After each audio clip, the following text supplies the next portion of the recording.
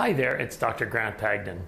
If you've been following some of the information that we've been discussing with regard to bioidentical hormone therapy, you may have heard of a couple of the hormones that we would sometimes use here at Pagdin Health, which include HCG and HGH. So I've had some questions as to what is the difference between those two things, and would we ever use them both together simultaneously? So HCG stands for human chorionic gonadotropin, and this is something that helps to stimulate testicle production of testosterone. We will sometimes use this in combination with testosterone or instead of testosterone. It can also help to improve male fertility. One other application of HCG is in a medically supervised weight loss program. The other hormone I mentioned, which is HGH, stands for human growth hormone.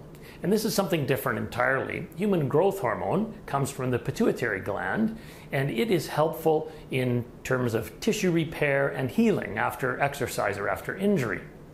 So growth hormone and HCG could both be used concurrently. We would check various levels of your hormones to see if you are a suitable candidate for either of these interventions, and they can safely be used concurrently if medically necessary. If you would like some further information on bioidentical hormone replacement, or if you had further questions about HCG or HGH, please give my office a call today.